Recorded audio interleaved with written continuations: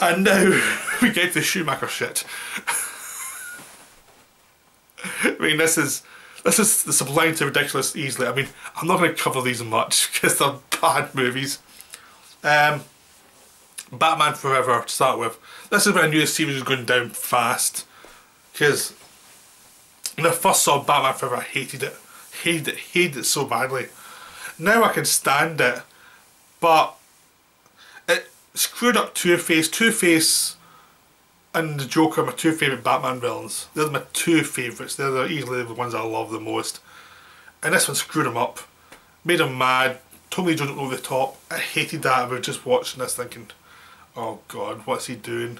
Why can't he just do Two-Face right? And then the Riddler, Jim Carrey's as good as the Riddler. He's not as good as Frank Ocean in the TV show, but he gives it a go. I mean, he's not given that much to work with. He does great for what he's got, but the characterization is very basic. He's a stalker who's obsessed with Bruce Wayne. Eventually he goes mad, turns into the Riddler, obsessively tries to destroy Bruce Wayne, finds out Bruce Wayne is Batman, goes after Batman. Two-Face hates Batman because Batman turned into Two-Face. That's it. I mean, it's very pretty. The visuals are very pretty. I mean, they've all kind of comic book kind of primal colours. Sort of like they watched Dick Tracy and thought, we can do that. Yeah, it's basically Dick Tracy all over again with Batman. That's all it is. And the dialogue's awful. I mean, the Vince's Robin in it and Chris O'Donnell's okay. I mean, he's okay. I mean, he gets a bad rap, but I mean, he's given crap to do in both films. So, I mean, he can't do much with crap. So, he does what he can, but he's got nothing to do. I mean, he can't make bad stuff look good. So, he's fine though. I mean, Val Kilmer is fine as Batman.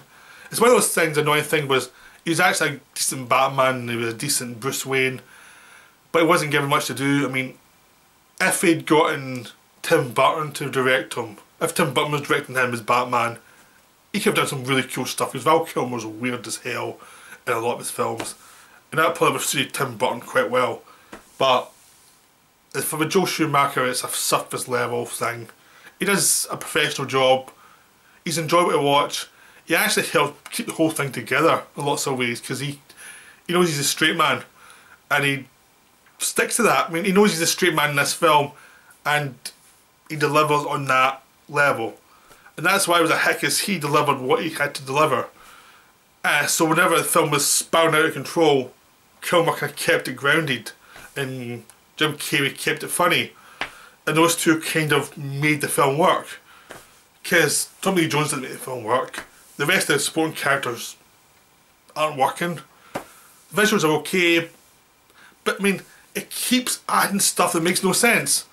But the fact is, no one cares enough to really bring it up. It's like, the end is just battle bit after battle scene, battle scene, battle scene. And they've built this massive building that the Batman has to enter and go through, and it's like, who built this? It makes no sense. What was it actually built for?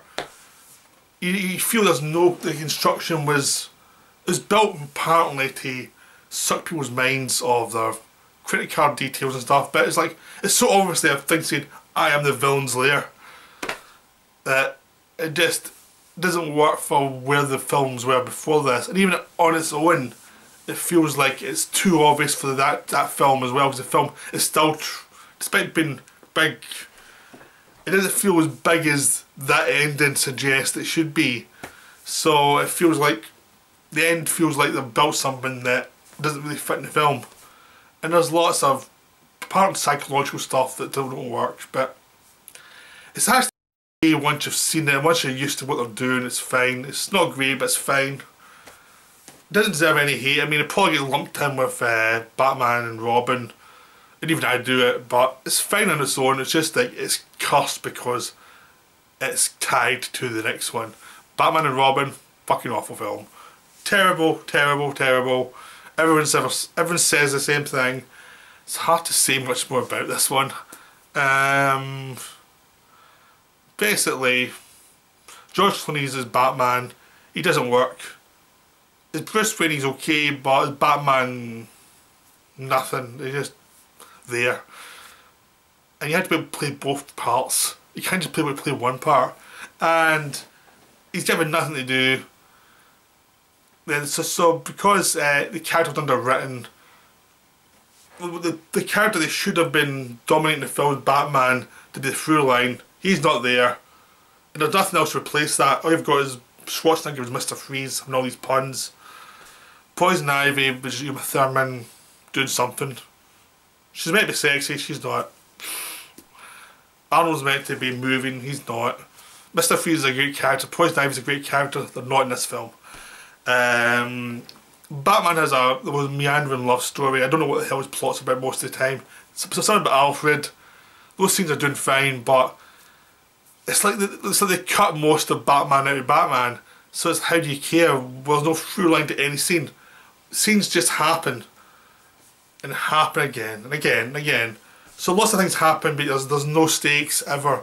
Even at the end, by the time you get to the end where they're trying to freeze Gotham, there's no stakes anymore because you don't care about anything. So by the time you get to there, you're just thinking, is this over yet? So it's unwatchable trash. I can't say much more about it because it's just, everyone's said everything about it. I mean, it's been on the internet so often about how bad this film is, I just can't think of anything that hasn't been covered. So I'll move on because it's just, it's awful. Alright.